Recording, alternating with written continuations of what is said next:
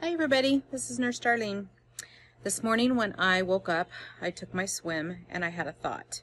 It is important at the beginning of the summer that we focus on water safety, especially during these COVID months where everybody wants to flock to the beaches, the lakes, the rivers, and their backyard pools, like mine. It's important when you have kids together and families together, when there's a lot of people especially, that you designate one person who can be the lifeguard to watch all the kids. I had an idea many years ago when we had a pool party for my daughter. So we had this chain that went around the neck that said lifeguard on it. So the person who was wearing that is the one that's responsible for all the kids. If that person needs a potty break or anything like that, then they take it off and they give it to the other person, and that person then is in charge. Now let's say that something tragic does happen and one of the kids is found in the water. You need to pull them out immediately and call 911. That's your number one goal. Number two is find the person that knows CPR to start CPR. If they don't know, that 911 operator will walk you through it. So it's just important. The number one thing is to make sure that you call 911, and then you'll get walked through it. But that being said, it is extremely important you take a CPR class.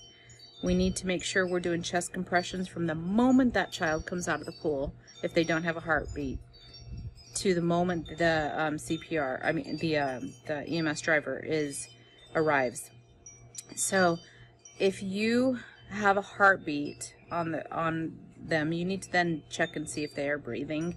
If they aren't, then there's certain things that they will walk you through as well. But you want to turn them over, try to get the water out, and then they'll walk you through the breaths that you need to give the child, or it can be an adult, it can be an elderly person.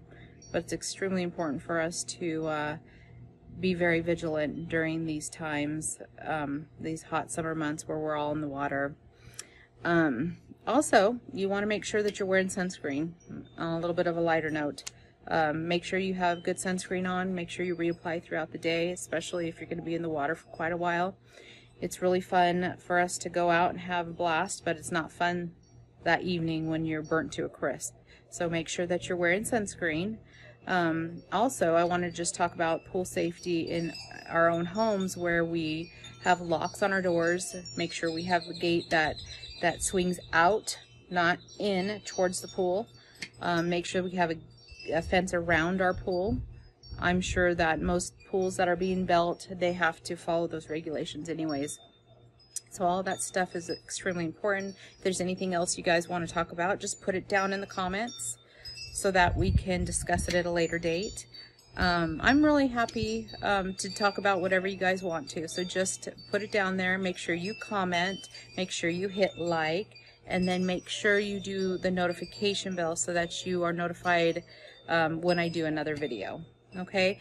Thank you so much. Nurse Darlene out. Have a wonderful day. Bye-bye.